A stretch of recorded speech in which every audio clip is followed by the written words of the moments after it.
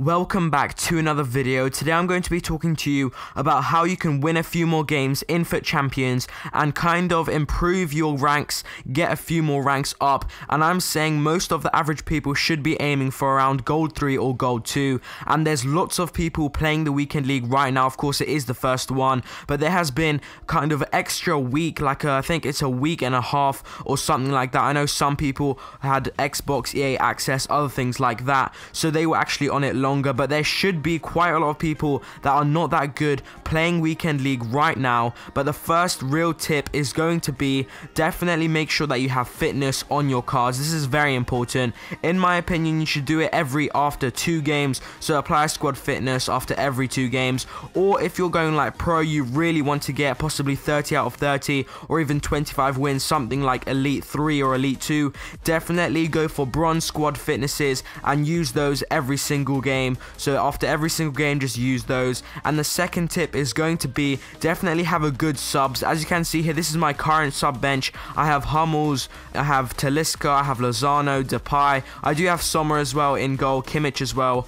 But these are just backups if anything happens for the defenders. And I would actually recommend the defenders. Some of them are actually quite overlooked. People don't usually put defenders on the bench. But if you do want to kind of hold off a game, want to put 5 in the back, it can actually be very useful. I have put on Hummels, I think, in a few games. I've only played, I think, 4 or 5 games, and it's been going pretty well. Also, I would definitely recommend you to use game plan. So when you go onto ultra defensive, you can change it to go onto 5 at the back, and that is very helpful. Of course, you still need to go and manually do the subs and other things like that if you want to change, if you want to bring on a defender, but it is very easy to do that. And you can also set up all of the custom tactics and everything like that. And another thing that is definitely very useful is going to be the kits. So as we know, there has been a new kind of feature in FUT Champions from FIFA 18 that it's your kits, so you can pick whichever one kit you want to see, and then the other player as well has his own choice. But you can actually get an advantage on this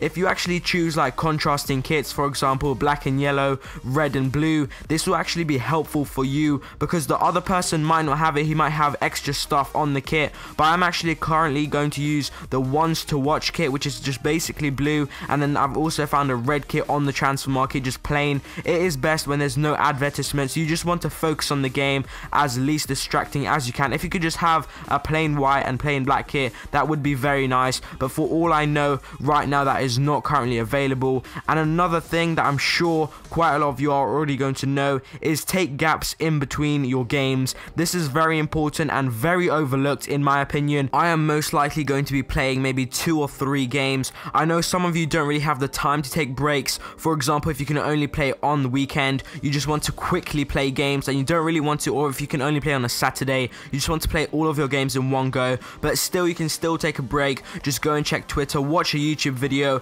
take a break for around 10 minutes or something in between each game, and it will be very useful. And if you are quite angry or raging a bit, definitely take a big break, 1-2 hour break, get your mind off FIFA, and when you come back, definitely do a warm-up game. That is very important as well. Even when you just enter FUT Champs, definitely do a warm-up game before. Thank you guys for watching this video. I hope you found it helpful, and do not expect for you to suddenly be a really good FUT Champions player. It does take practice, but if you follow these tips, it will definitely help you out. Thank you guys for watching, and I'll see you next time.